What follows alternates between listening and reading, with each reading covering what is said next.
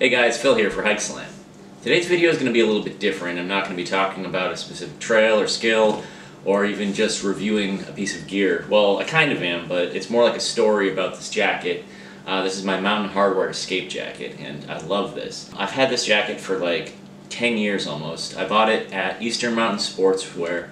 I'm originally from on Cape Cod. The original retail price was $275, but I got it for like $125 or something on a discount rack. And I just love it. It's not really insulated, but it is like lined, so it keeps you a little bit warmer. It's got this like big hood, nice brim that comes over. It's got like, when you zip it up, it has this flap that goes over the zipper. Gives you a little bit extra weather protection, which is awesome. I just really love this jacket. It held up all the way through the Appalachian Trail, the Oregon Coast Trail, a bunch of other hikes I've done, and it's just incredible. I really love it. The problem is, in the last couple years, the wrists here, where the Velcro is supposed to have these like little adjustable sections, have started to come apart, and they actually started to shred the jacket right here on where the wrist is, and it pulled the Velcro out from underneath. So these are like unusable now. So it's a shame too, because this is like a really nice Gore-Tex rain jacket, all-weather shell. It's like my armor. When I put it on, I feel like, all right, I can take care of anything. It's awesome. Like, you can go through brush and briars and it doesn't tear.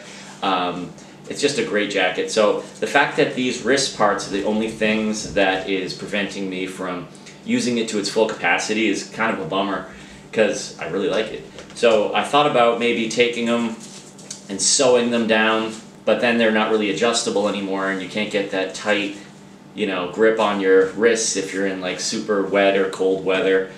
So when I was hanging out with my friend Mike last week up in Portland, and we were filming the last video we did for HikeSlam, which was the SOL emergency blanket review.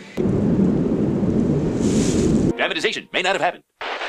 He actually suggested, he's like, hey, Mountain Hardwear has a great warranty. Why don't you see if you can go on their website and look up, see if you can send it back, and maybe they can replace it. I doubt they can repair it at this point, because it's pretty shredded. And I'm not really sure how you would repair it, but a lot of these big companies do have amazing warranties. I know Merrell did, possibly still does. They make a great product, and they have like a full replacement warranty. New Balance, when I was hiking on the Appalachian Trail, New Balance replaced my boots that started to come apart. The soles started to come apart, so they just sent me new ones, which is awesome. So hopefully they can do something where maybe they can give me some kind of discount coupon, maybe some kind of voucher, or possibly, you know, send me another rain jacket. I know they don't make this one anymore, because I've looked on their website. I was actually looking to just, you know, buy another one. $275 is a steep price, but for a jacket like this, I would totally be willing to pay it. This is kind of a two-part video, because today I'm going to be packing this up in an envelope. I issued a warranty claim at Mountain Hardwear, so I'll be sending it to them. They can make their assessment based on what's happened to the jacket and see if they want to reimburse me or possibly send me another jacket, send me a voucher, send me a coupon.